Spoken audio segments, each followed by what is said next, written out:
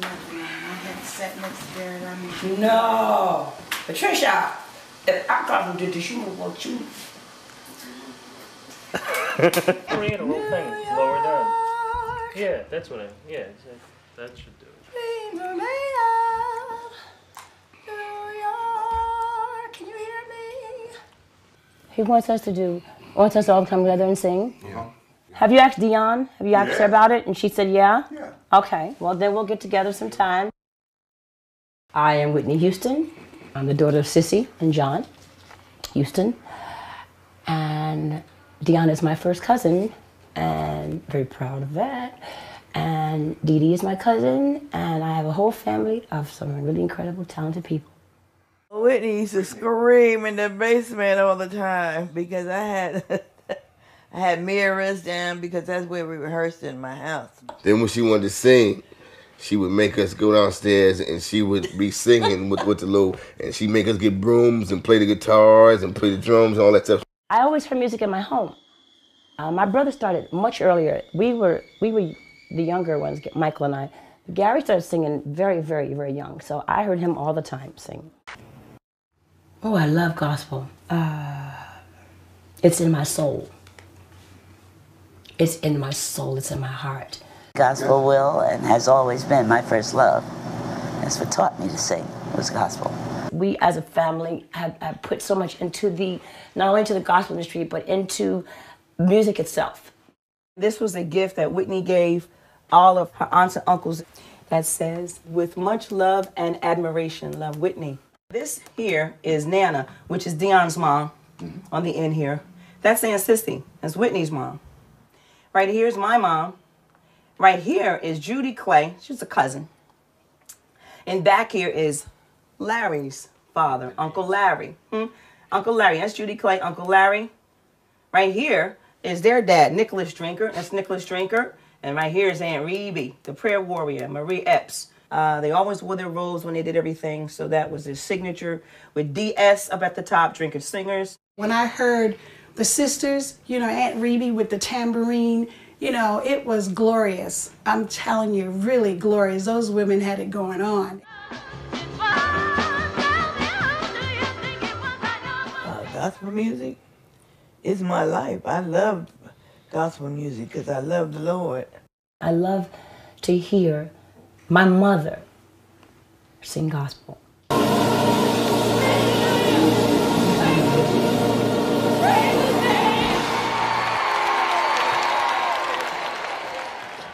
Let me tell you about Sissy. Sissy Houston is my aunt. I grew up with her and love her to death, and what can I tell you? That's family. I traveled a lot with Dionne as a youngster. It was always music in our house, always. I just heard gospel all in my family. You know, we'd have Christmas dinner and then we'd sing. We'd have Thanksgiving dinner and then we'd all sing. So it was a common thing in my family to hear singing. So Dionne had a group called the Gospel Layers. We started the Gospel Layers, I think we were about 15, 16 years old.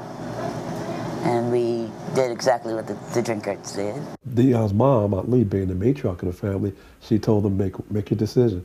You know, it's either going to be you singing for the Lord, you know, or you singing for the world. Lee was very strict, and it was forbidden, you know, at that particular time for her to even think about singing, you know, R&B or pop. I sing popular music and I sing gospel music. I sing jazz. I sing everything. I sing music. The fact that Dionne had a popular voice, the fact that Bacharach and David wrote so many beautiful things for her, and the chemistry was so well, and Aunt Lee trusted them. You know, I think that's why she blessed, you know, the whole mission, because Dionne was singing about something. Dionne earned her way through school by doing sessions. We did our first background session for the Drifters, a song called Mexican Divorce that was written by Burt Bacharach and Bob Hilliard. And I was approached after that by Burt to ask if I would do more demonstration records of songs that he'd be writing with a new songwriting partner, Hal David. The first recording I did was Don't Make Me Over. The moment I wake up. But God, those are the days. I love those days, traveling with Dionne on the road. Whitney, I used to take with me, my only girl. during the summer all the time. And she didn't want to come home at the end of the summer to go to school. Whitney's mother, Sissy Houston, was a very old friend of mine. We've sung together many, many times. She has done a lot of background work with me and accompanied me on a number of dates. And we're old and very good friends. And she used to bring Whitney to some of my recording sessions. Oh, no. When I first heard Aretha sing, I heard Aretha's voice. It's just something that she has, and the way she makes people feel was what I wanted to have. If I could ever be a singer, that's the way I'd want to make people feel. I want to have that kind of gut feeling where I can make myself feel good and make everybody else feel good. The moment I wake up, before I put on my makeup, I see a little prayer for you, just for you. Whitney used to scream in the basement all the time because I had mirrors down because that's where we rehearsed in my house. Then when she wanted to sing, she would make us go downstairs and she would be singing with the little, and she'd make us get brooms and play the guitars and play the drums and all that stuff. I started singing in my basement with a broom. But you just, you did it because she would cry. Oh, if you wouldn't do what you wanted? She would cry, you know what I'm saying? We hate to see her cry, so we would spend hours down in that basement playing the broom and playing the garbage can or whatever while she sang. So she was always around. They were always around in it. And she was frisky and fresh, like little girls are. Beautiful little girl. And she loved it. And she would scream, "Ah!" And my husband would say, "Shut up, Rob." I said, "I'll leave her alone. Maybe one day she'll be a singer." And of course. They came for me at 14 when they heard me sing with my mother at Town Hall in New York. And they wanted me to sign a contract then, but my mother said no, that I had to graduate high school, there was still more for me to learn. And I was glad she did that, because there was a lot to learn, And after that, at 19, I signed with Arista Records, Clive Davis.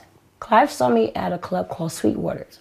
I can remember that first moment when I saw Whitney at Sweetwater's singing 2 songs in her mother's act and getting that proverbial tingle down my spine when I knew that I wanted so badly to work with her. At that point in time, my solo was the greatest love of all, ironically enough. Sometimes I think about Clive and my conversations during the album makings, and there have been times when he and I just go back and forth, back and forth, back and forth. And after a while, I find that to be funny, because me and Clive have been together for 25, going on 30 years. Therefore, there have been moments and times where he just goes, "You know what, you're just impossible." And I go, out of all these people and all the walls that you have on these people, you have Sly Stone, you got Janis Joplin, you got Simon and Garfunkel. I'm the most impossible one. He goes, "Yeah," and I just thought that was the funniest thing. That's funny. After his long career as an executive and someone who knows how to take a singer and a song and put them together, you know what I'm saying? Mm-hmm. And just knows how to go out there and get that raw talent. I just thought, wow, I'm impossible. Right after we signed together, I did go on the Merv Griffin show. And I did introduce her because Merv gave me the opportunity of bringing any new discovery onto a show and launching that artist on national television. My band was like really slow in the tempo. And I never forget, my mother comes from behind the stage. If you see the tape, you'll crack up. She's behind the stage and she takes the control of the band and she starts directing the band to the tempo that she wants it to go to. She feels me. She's a singer, so she feels me. And she knows I'm struggling with it, and she starts doing the band. And it's the most hysterical thing you ever want to see. My mother in the background doing the band like this, and I'm singing, and it's really kind of cute. There was Lena. From the time my album came out, the first album, we were gone. We were gone. From the first to the second to the third to the fourth to the fifth album, to My Love Is Your Love, we were on our way. I'll Always Love You was an amazing accomplishment and took my career to a whole nother scale. Do you ever want to do that again? I mean, do you ever want to be back there? Why? Been there, done that. It's hard work. Been there, done that. She's older now. She's much more mature. She's a mother. She's trying, she's got other things she's branching off into as well. So it's hard work. The body can't handle that anymore. It's just a lot. Before I was running like you couldn't believe. I mean, it was constantly going, constantly. I can remember buying my house off when I was on the road and decorating it on the road. It was there for 6 months to 8 months, and I hadn't even lived in it yet. You still singing? Mm-hmm. And you still singing? Mm-hmm. Where do y'all sing? On stage. Right in this house. In this house together. And we had good times when we got together with the whole very tight family. Singing. Very tight family. What was I saying? Oh man. That's right. I don't know what it was you're talking about. Gary's got a lot of questions he's asking. Gary, where'd you get all these questions from? You thought about this like for 2 weeks, didn't you? I thought about this for more than 2 weeks. This ain't no 2-week project. I know that's right. My family ain't no 2-week project. Trust me when I tell you. So there was always somebody singing something at any time. And we are just all sang together. Well, there was always singing in my home. My mother and her sisters and brothers had a gospel group called the Drinker Singers. Incredible sound, incredible talent. I am, right now, the matriarch of the Drinker family. The Drinker Singers were my aunts and uncles and my mom. There was 7 of them. My Aunt Rebe, my Aunt Annie, my Uncle Larry, my Uncle Nick, my Uncle Hansie, my Uncle Willie, and my mom. And they were the gospel singers, and they're known as the Drinker Singers. They would precede, any of us, and it was very moving because the way people would say, you relate to the Drinker Singers, it meant something. And the fact that they were brothers and sisters really made it very effective because they were singing from the heart. And to me, this had a major impact on me, so I'm certain that when they gave performances, it certainly had an impact on the audience.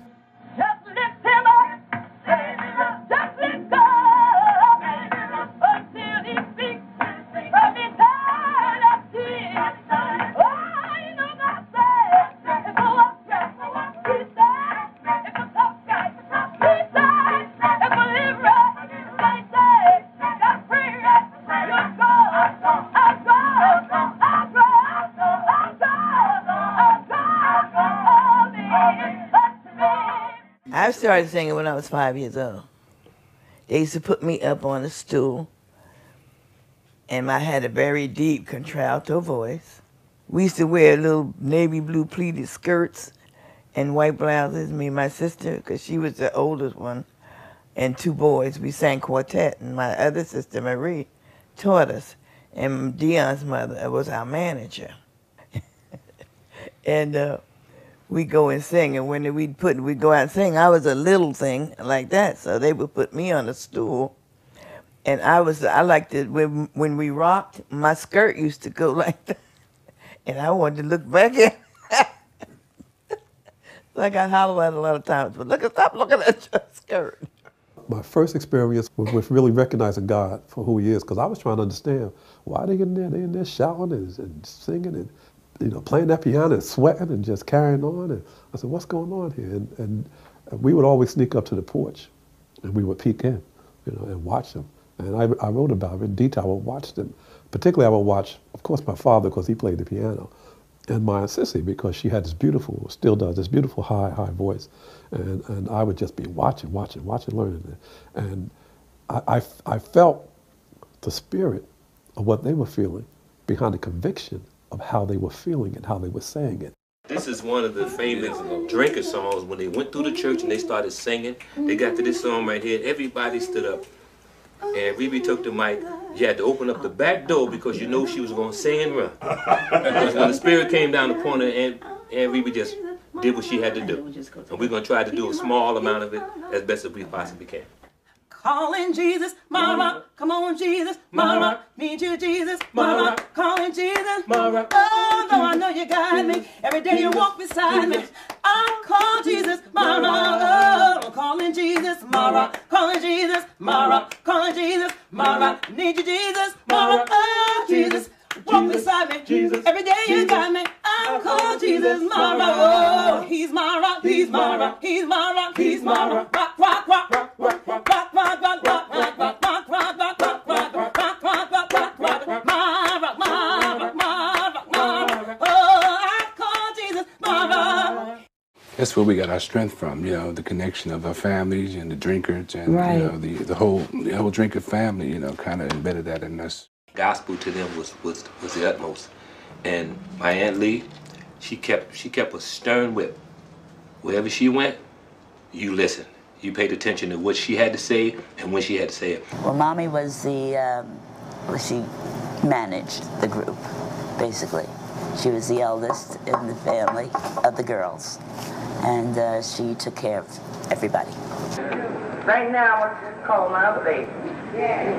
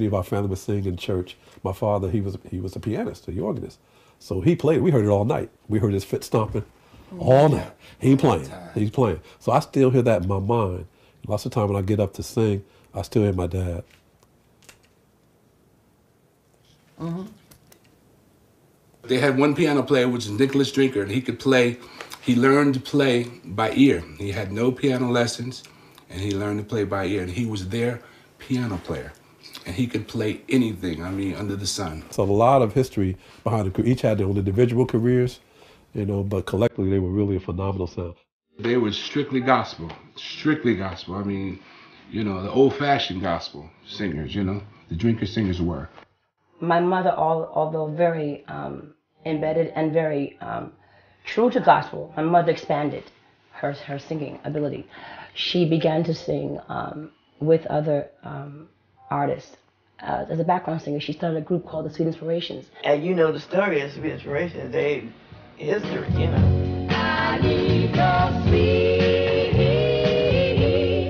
inspiration. I need you here on my mind every hour of the day. These cats, these marquee singers, Elvis, you know, Aretha and Luther, they didn't want anybody but the Sweet Inspirations to sing background for them in the studio and on stage. That Sissy really came on the scene with the high note in Aretha Franklin's Ain't No Way.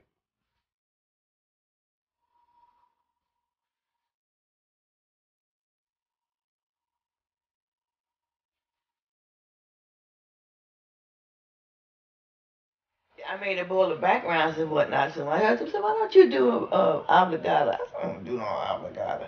But anyhow, I did. I did one take, and that was the one that made history. Elvis called us, and I said, Elvis, you know, but we went. It was history. Loved him. I loved him. He was gorgeous in the first place, and plus he was a good singer. And wish you had hair.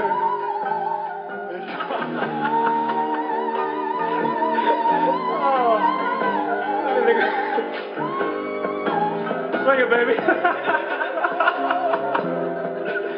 Shall I come back again? There was no music that we could not do.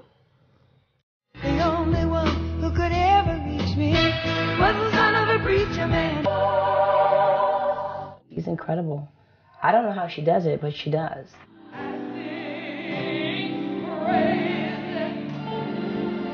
Praises to your name.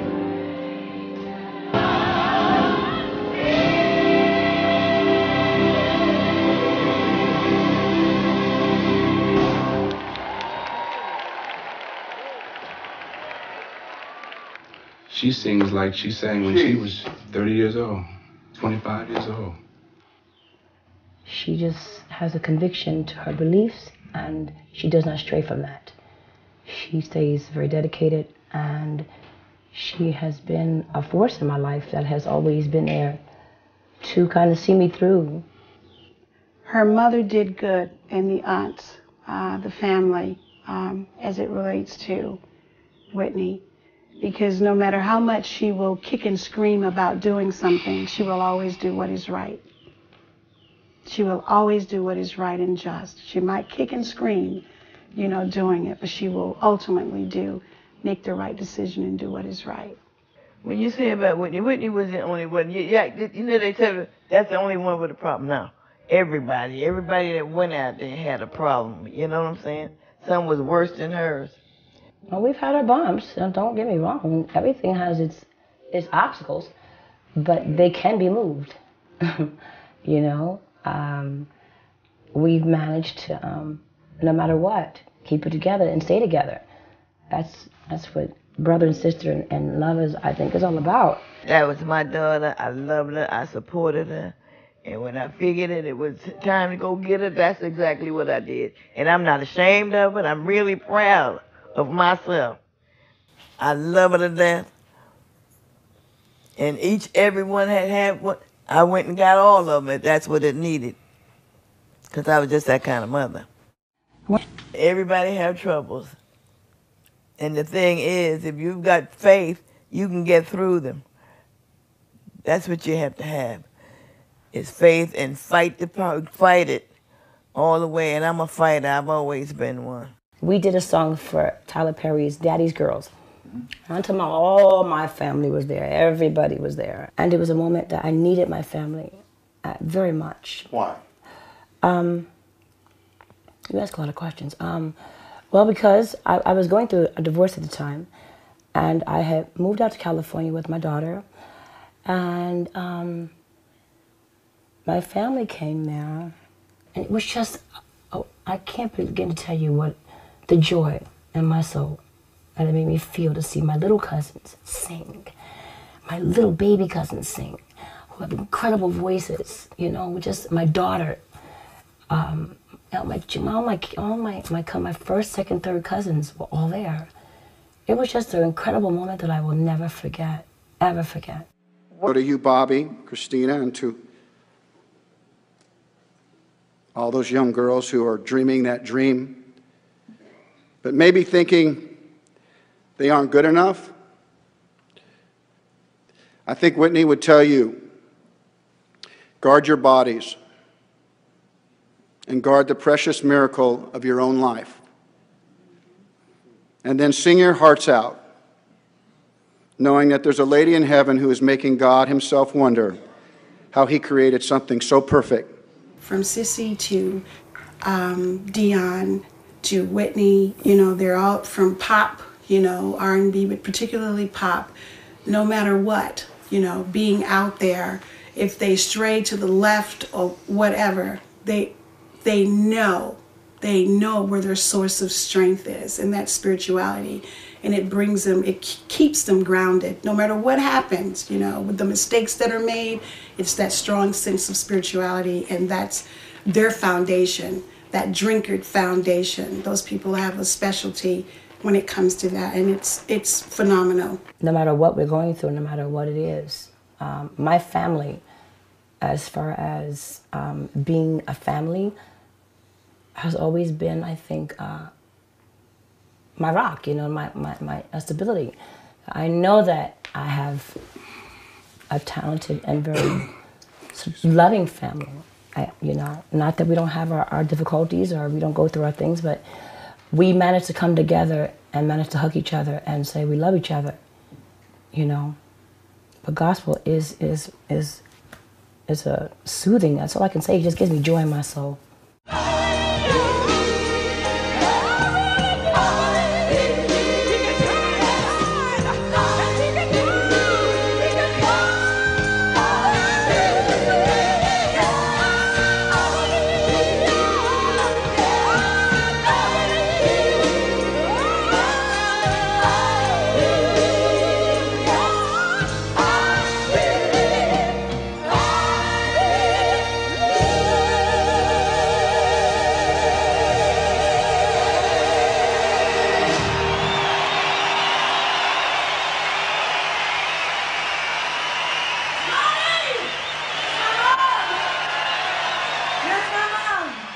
Gospel is an entity unto its own.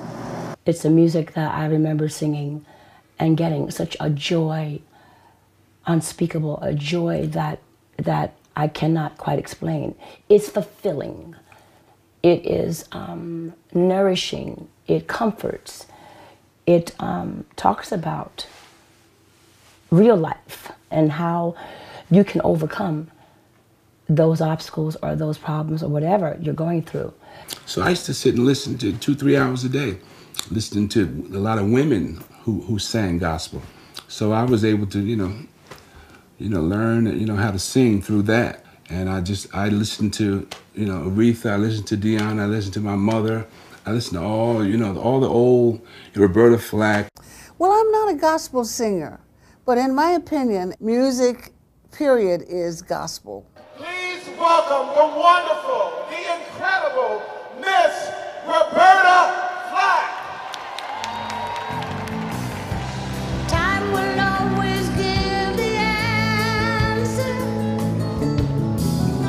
to what was really meant to be. Come on. Ooh, baby. Don't rush your life. It's all right to say no. You don't have to compromise. Ooh, baby. Take my advice. And when you're not secure, one thing is for sure. It's all right to say no.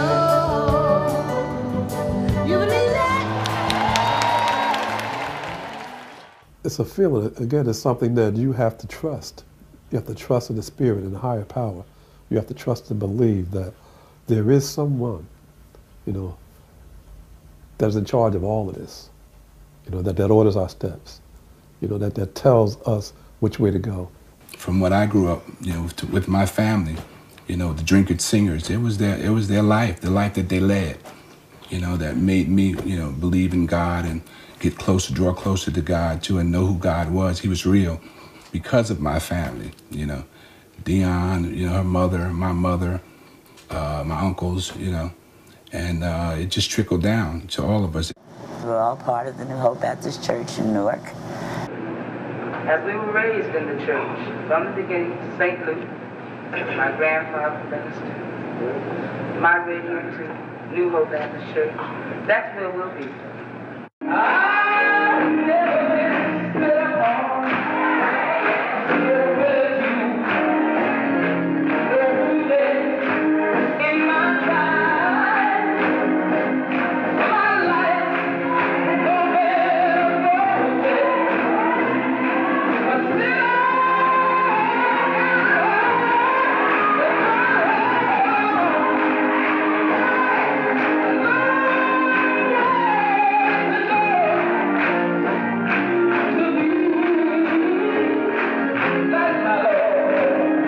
So you started singing gospel music? Yes, I did. Where? In New Hope Baptist Church. Where is that? In Newark, New Jersey. That's where I started. It's where all of my family went, to New Hope.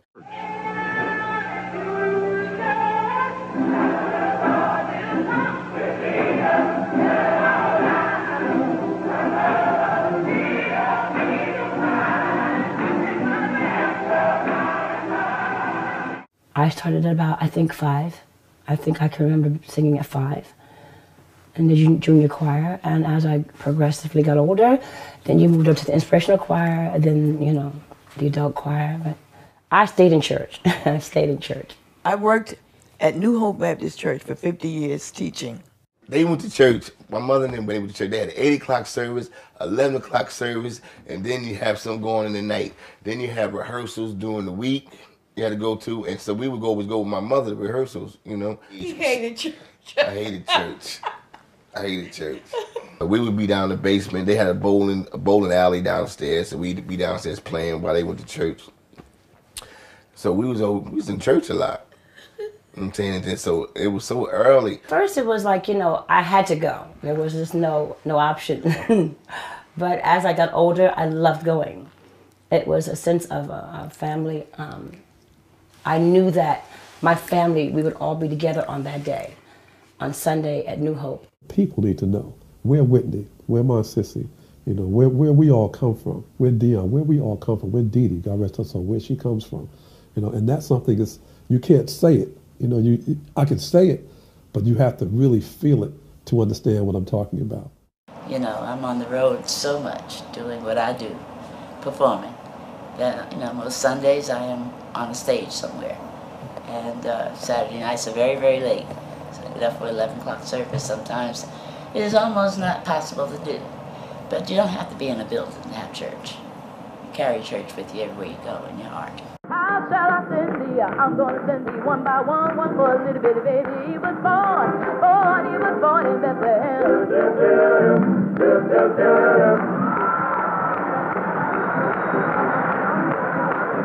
Two for Paul and Silas, one for a little bitty baby. He was born in Bethlehem. And go after thee, how shall I send thee? I'm gonna send thee 3 by 3, 3 for the Hebrew children, 2 for Paul and Silas, 1 for a little bitty baby. He was born in Bethlehem. Children, go after thee, how shall I send thee? I'm gonna send thee 4 by 4, 4 for 4, that's to that door, 3 for the Hebrew children, 2 for Paul and Silas, 1 for a little bitty baby. He was born in Bethlehem. And go after thee, how shall I send thee? I'm gonna send thee 5 by 5 for the gospel preacher, 4 for 4, that's to that door, 3 for the Hebrew children, 2 for Paul and Silas, 1 for a little bitty baby. He was born in Bethlehem.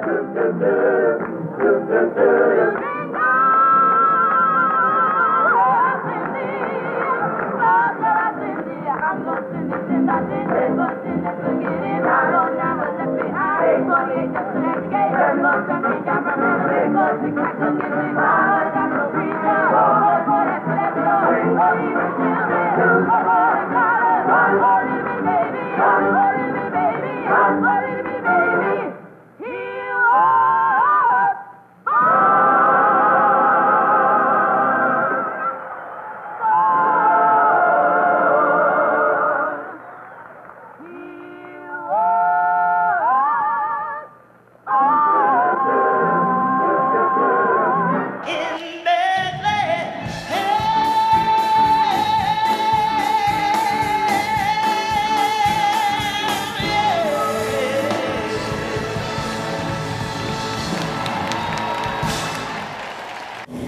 a feeling. You're singing the Bible in verse. That's what you're doing.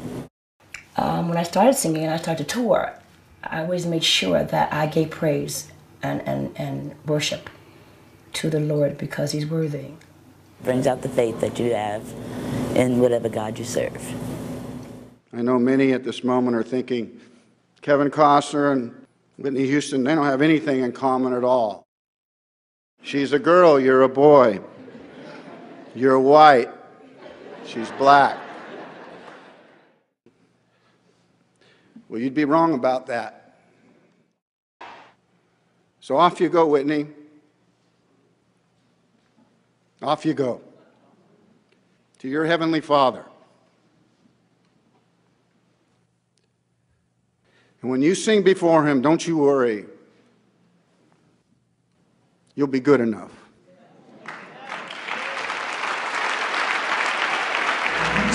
This was a gift that Whitney gave all of her aunts and uncles that says, with much love and admiration, love, Whitney. This here is Nana, which is Dionne's mom on the end here. That's Aunt Sissy. That's Whitney's mom.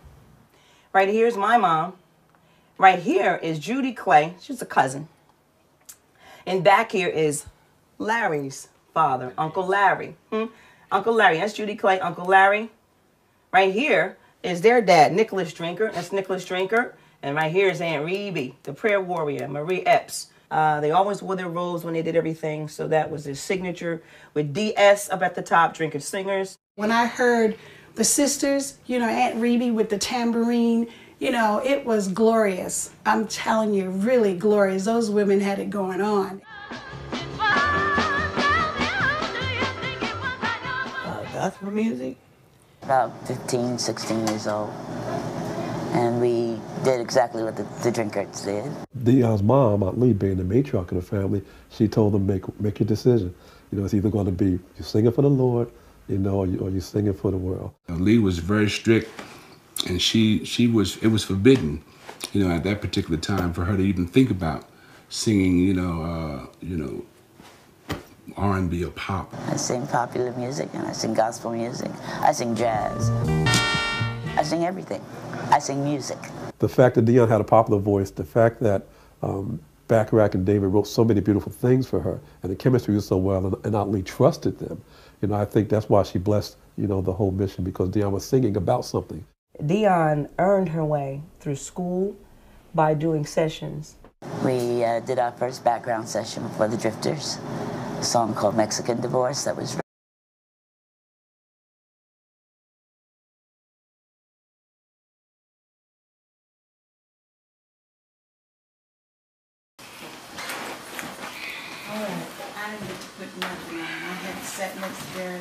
No, Patricia, if I got to do this, you move on you. Create a little thing lower down. Yeah, that's what that should do it. Can you hear me? He wants us to all come together and sing. Yeah.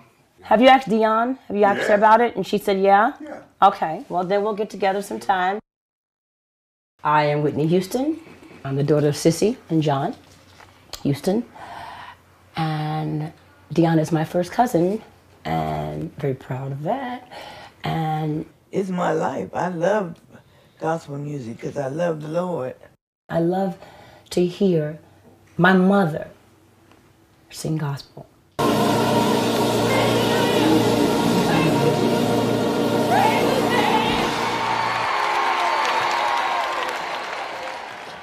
Let me tell you about Sissy. Sissy Houston is my aunt.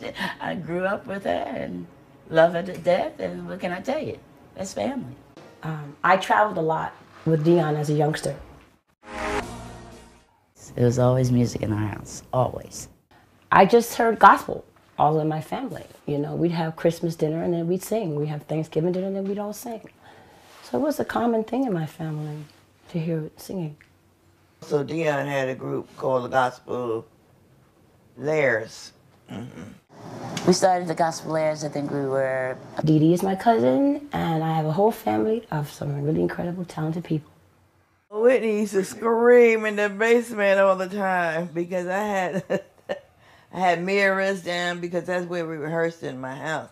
Then when she wanted to sing, she would make us go downstairs and she would be singing with the little, and she'd make us get brooms and play the guitars and play the drums and all that stuff. I always heard music in my home.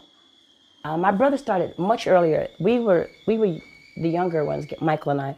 Gary started singing very, very, very young, so I heard him all the time sing. Oh, I love gospel.